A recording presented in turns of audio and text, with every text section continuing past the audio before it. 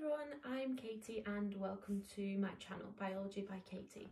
In the first series of videos, I'm going to be going through the AQA A-level biology specification topic by topic.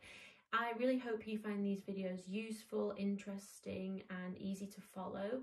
If you do have any requests or recommendations for me, please just leave me a comment. Starting off with topic 1.1, monomers and polymers. Let's break down these terms to see what they actually mean. First up, we have this term mono. When translated from Greek, this gives us the term one or alone. Therefore, we use this word as a prefix in biology to describe the single monomer units that make up large polymers. So here would be a visual representation of what we mean by something existing on its own or as a single unit.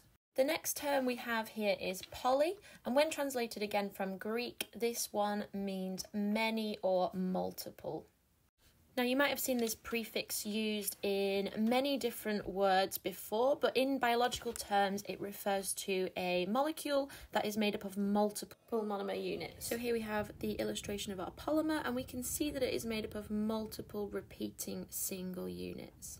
Now it is important to remember that anything that is defined as a polymer must have single monomer units bonded together chemically. So they must have had to undergo a physical and chemical change in order to become this new polymer unit. So we have mono meaning one or single, and we have poly meaning many or multiple, and therefore we can deduce that polymers are multiple units that are made up from monomers or single units. Why is this relevant? Well, it is believed that there are around 8.7 million species living on this earth, so the variety of living organisms is beyond measure. Now, the fascinating thing about all this is that all of these 8.7 million organisms are predominantly made up of the same 4 organic polymers. Yep, the chemical basis of life consists of just 4 things. Now you might already be familiar with some of these structures, but these 4 molecules here are the polymer units that provide the basis of life for all living organisms. First up, we have carbohydrates. Next we have lipids, then we have proteins, and finally we have our nucleic acids. So these 4 substances here make up the biochemical basis for life. So that means all living things on Earth have these molecules in one way or another. Now we also refer to these as macromolecules, which means they are molecules containing a very large number of atoms. So they are large polymer molecules. As mentioned in the first slide, all 4 of these polymer molecules are built up of smaller monomer units. Now this process is called polymerization. The first type of reaction that we are going to look at here is condensation polymerization, where 2 monomer units are joined together forming a new bond. As this new bond is formed, a single molecule of water is released.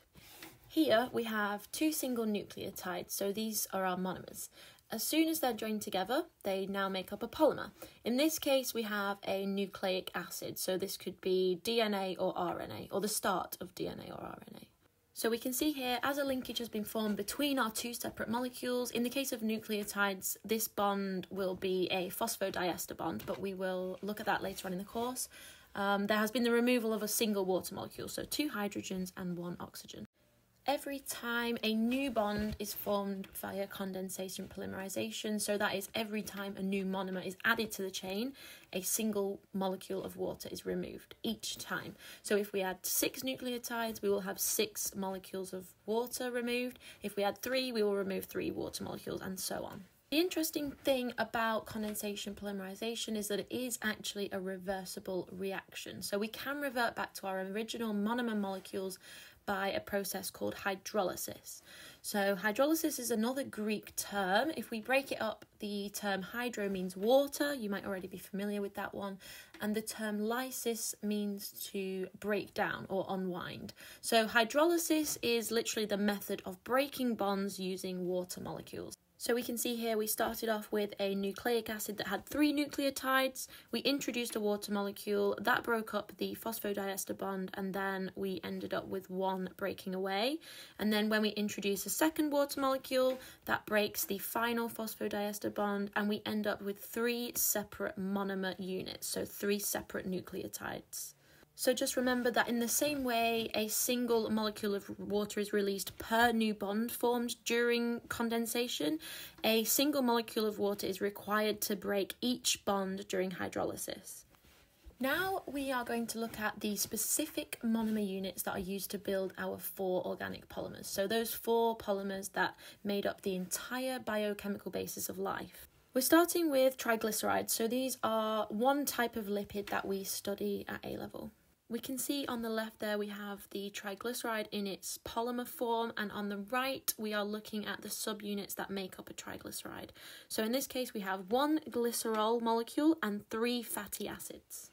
As we mentioned just before, the mechanism of building polymers from monomers is condensation polymerization, so it will include the removal of water.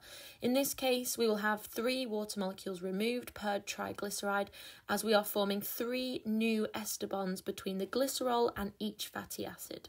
We can then reverse this reaction by using water molecules to break the bonds. Again, we will need 3 water molecules to break each of the 3 new bonds. Then we will be left with our original glycerol and the 3 separate fatty acid chains. Next up, we have nucleic acids, so DNA or RNA, and these are the molecules that we used previously to explain the process of both condensation and hydrolysis. The monomer unit here is a nucleotide, which in turn consists of a phosphate group, a pentose sugar, be it ribose or deoxyribose, and a nitrogenous base. But we will look at the structure of nucleotides further into the course. Again, we've got the same concept here. Building nucleic acids from nucleotides is a condensation reaction with the removal of water, and breaking down our nucleic acids is hydrolysis, so using water to break the bonds formed. Our third polymers are proteins. Now, proteins are extremely important molecules that carry out most of the critical roles and reactions within our bodies. So we have amino acids on the right there. They are the monomer units that make up long-chain proteins or polypeptides. So the interesting thing is we actually only have 20 different varieties of amino acids. But due to the vast number of combinations that they can arrange themselves in, there's actually estimated to be around 20,000 different proteins within the human body. So again, monomers into polymer will be a series of condensation reactions. The bond between each amino acid is a peptide bond. 1 H2O removed per new peptide bond. And the reverse reaction, so polymer back into monomers, is hydrolysis. 1 H2O to break each new peptide bond.